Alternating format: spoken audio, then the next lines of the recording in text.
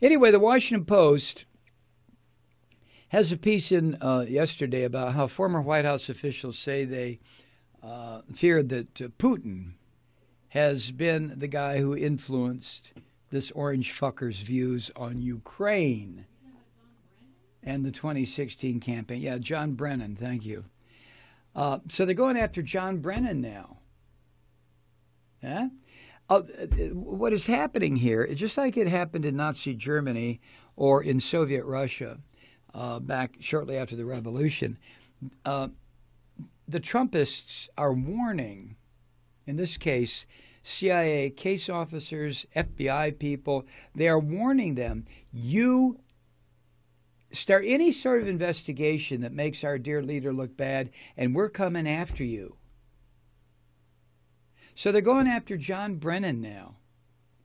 I understand today that the guy who is handling this so-called phony investigation, and I forget his name too, he's new, he has requested, I don't know what that means, all the emails and texts and everything that John Brennan wrote when this investigation was starting, to see if they can trap him, if they can find one fucking word or one sentence, like they did with Lisa Page and her boyfriend at the FBI.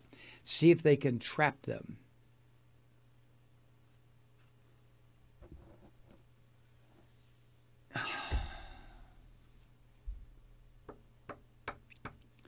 After meeting privately in July of 2017 with Vladimir Putin at the Group 20 summit in Hamburg, Trump grew more insistent that Ukraine work to defeat him.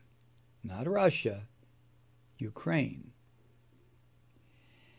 And as the Washington Post puts it, Trump's intense resistance to the assessment of every single U.S. intelligence agency that no dumb shit, it was Russia Trump's resistance, no, it wasn't. It was Ukraine.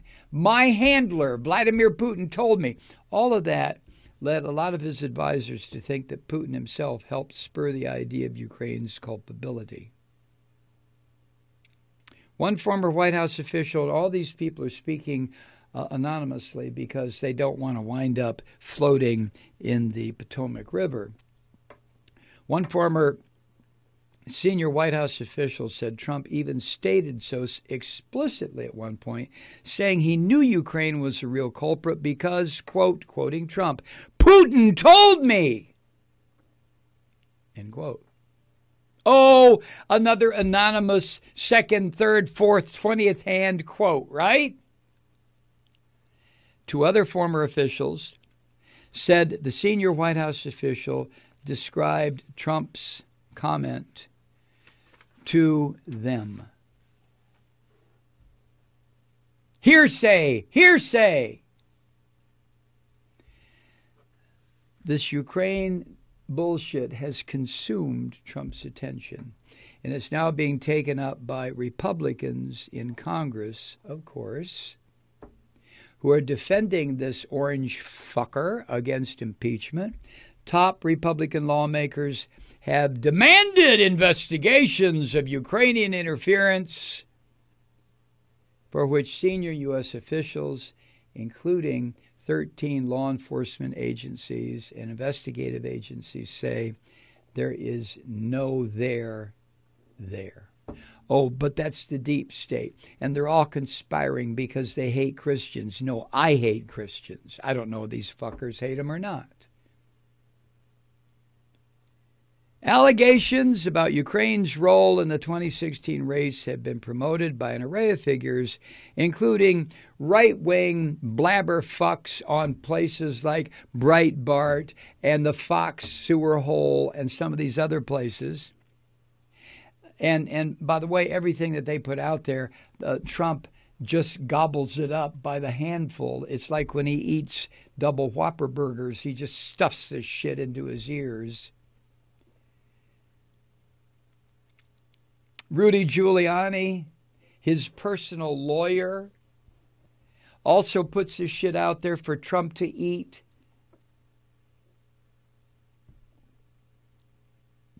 U.S. intelligence officials told lawmakers and their staff members this past fall that Russian security services played the major role in spreading false claims of Ukrainian complicity,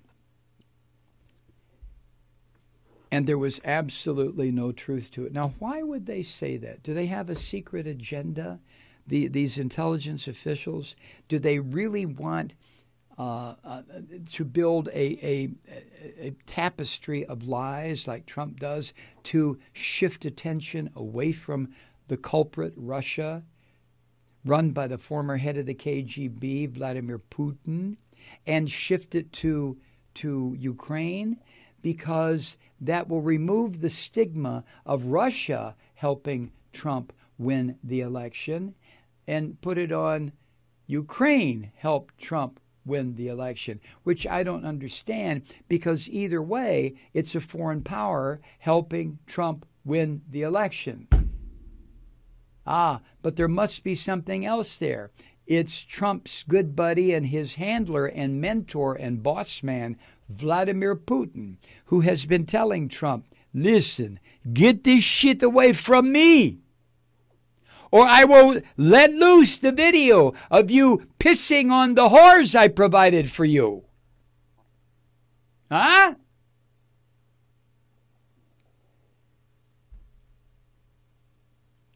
The concern among senior White House officials that Putin helped build up Trump's bullshit theories about Ukraine, according to the Washington Post, underscores longstanding fears inside the administration about the Russian president's ability to influence Trump's views.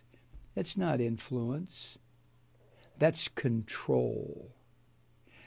Putin controls this fucker. You Christian white lawmakers, you don't get that? You don't know that you are working hand in glove with the Russian military intelligence units to destroy your own country, you dirty son of a bitches? Do you not? You don't care, do you? Because you think Putin is a Christian because he's Russian Orthodox? You bastards. I love this line. The Washington Post puts this in. The White House did not respond to requests for comment. Oh, really?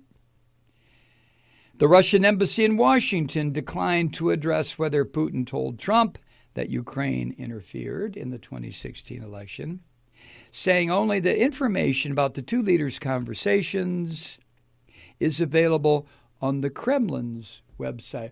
Oh, and we all trust them, don't we, huh? If it's on the website run by the Kremlin, well, it has to be true.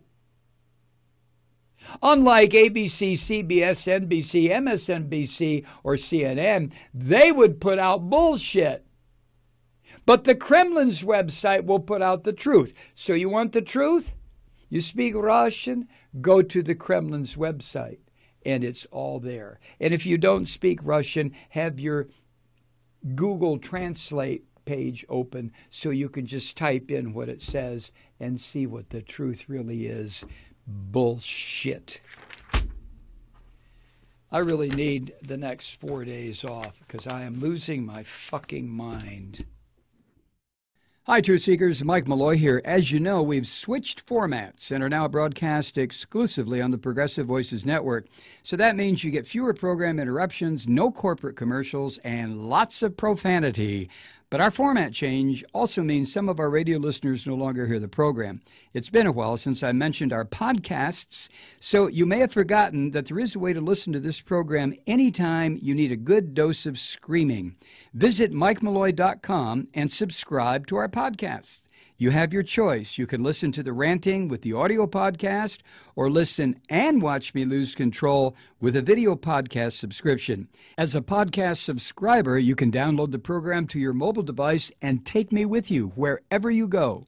And if you have a friend who needs a dose of truth-seeking, you can give a gift subscription as well. That's MikeMalloy.com, and never miss a minute of the uncensored fun and frivolity.